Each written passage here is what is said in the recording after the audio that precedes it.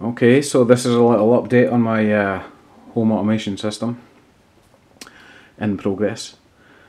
It's mostly made up of these little guys, the ESP8266 Wi-Fi module. This one is currently hooked up to a little OLED display here. I'm just trying to focus in on it. It's displaying the current temperature in the room, the set temperature, the outside temperature, and the state of the heating. Now I have another ESP module by my boiler, which is connected to a relay which turns the boiler on and off. So it's a basic on and off heating system. This all talks to my Openhab server, which is a Ubuntu server running Openhab.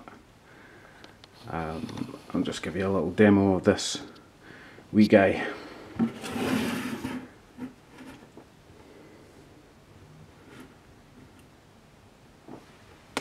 So that's the Openhab GUI.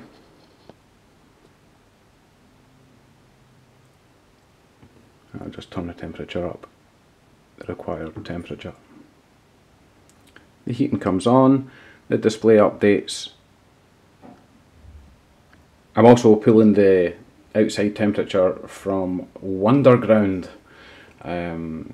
just registering the API, and every 10 minutes getting an update on the current temperature outside. Also, this all logs data here, so I can have an outlook, little graphs. Can't really see in the focus here. Don't really use that. It's quite nice to look at it now and again. Okay, that's it for now. The next update, I'll be putting this into a single back box unit with a nice silver cover, like brushed steel cover, and you'll see how beautiful it looks, and hopefully my wife thinks so too.